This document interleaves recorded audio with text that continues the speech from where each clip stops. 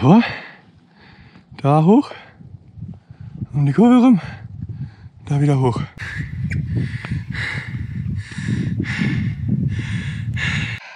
Mir ist so speiübel. Oh, Scheiße.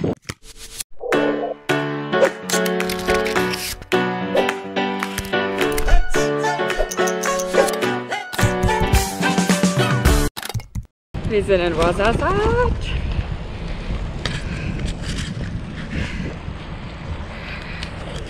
Angekommen.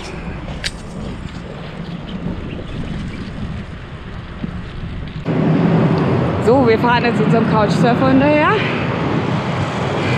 Wir haben uns das mal ausgerechnet. Wir wollen in Marrakesch sein zu Silvester und das reicht einfach nicht mehr, wenn wir hier noch einen Tag dranhängen. Deswegen müssen wir halt leider fahren. Ja, wir könnten gerade so am 31. ankommen.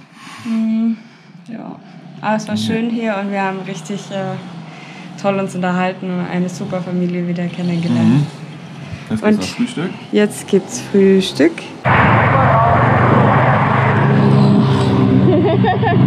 Yes. Sieht gut aus.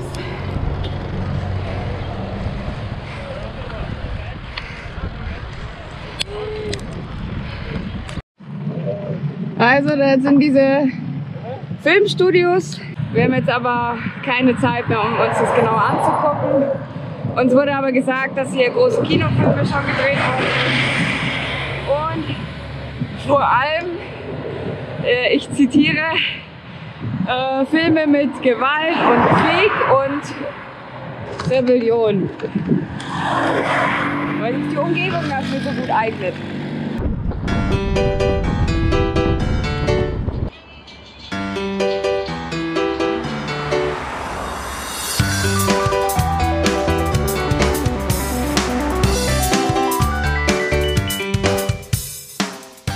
Nach Ouarzazate steuerten wir unserem nächsten Ziel entgegen, dem Tichka Pass im Hohen Atlas.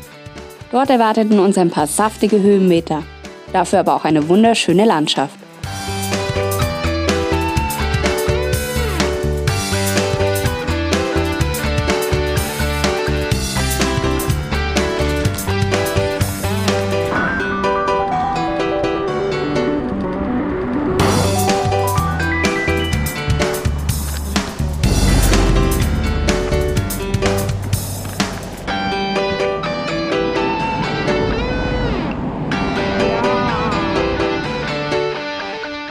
Wir sind jetzt in Aid Ben Haddou und hier ist richtig was los. Ja, richtig krass. Das sind hier alles Touristenautos und die sind hier alle wegen... Warum so viel Verkehr war bisher? Ja, ja, total. Die sind hier alle wegen der Kasper. Es ist auch gar nicht so groß, Aid Ben Haddou. Also es ist... Nur die Kasper. Das ist nur die Kasper tatsächlich. Wir haben jetzt hier keine 5 Minuten durchgebraucht. Ja.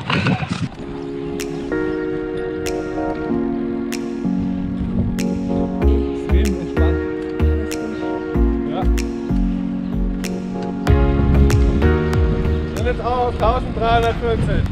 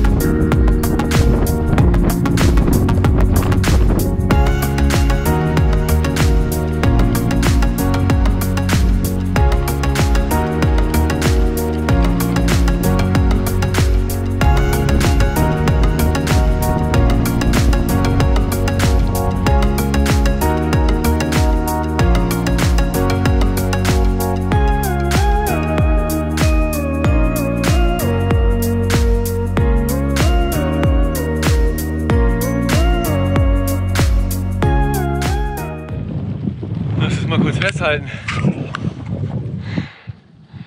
Da hoch.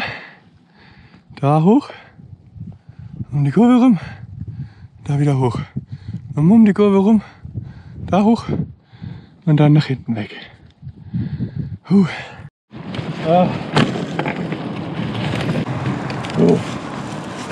Der ist ja klar. Wir haben jetzt schon 100 hoch. Innerhalb von, lass es 1,5 Kilometer sein, wenn es hochkommt. Warte. Nein.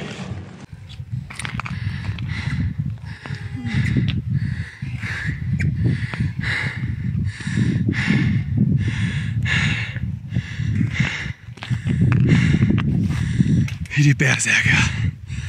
Ja.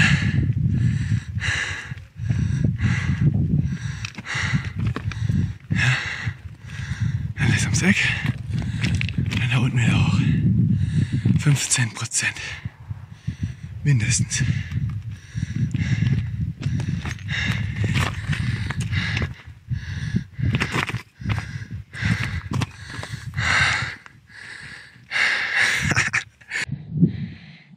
So, wir sind jetzt oben. Mir ist so speiübel. Ich zitter und ich komme gerade gar nicht mehr klar. Ich brauche noch ein bisschen, bis ich wieder gerade ausschauen kann. Der Dani schaut gerade nach dem Zeltplatz. Ich glaube, er hat auch was gefunden. Irgendwo da hinten. Mini ist unglaublich super tapfer, weil sie so klitzeklein ist und so wahnsinnig krass den Berg hochmört, ja. Als wäre sie mindestens doppelt so groß. Wirklich. Heiden Respekt, du bist richtig cool. Danke, ich fahr's gleich. Okay, auf zum Zeltplatz. So. Genau da. Und dann gucken, wie wir da hinkommen.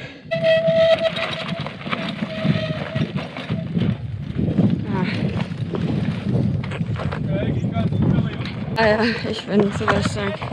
Ah? Ja, jetzt bin ich ja schon rum ums Eck. Oh je. Oh. Ja. Oh Scheiße. Daniel! Ach Mann. Ja. So, ich habe keine Kraft mehr. Ich krieg noch nicht mal mehr das Rad hoch. Ich schaff's nicht mehr. Ich krieg's nicht mehr. Ich schaff's wirklich nicht mehr. Oh.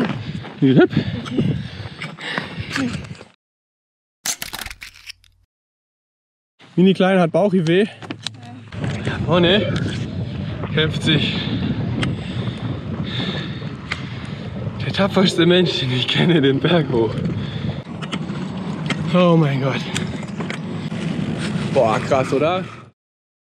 You like our work? Become a patron and get your hands on exclusive patron-only content. Now on patreon.com/vagabondsworld.